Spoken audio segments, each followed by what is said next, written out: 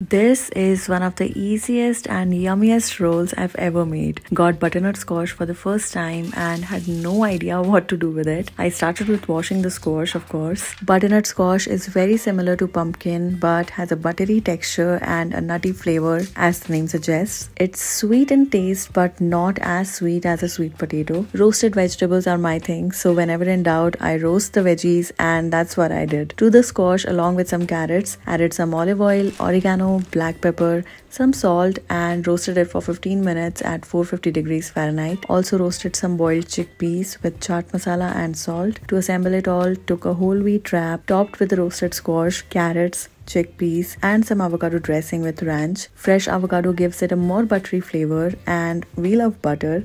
So there it is, butternut squash roll.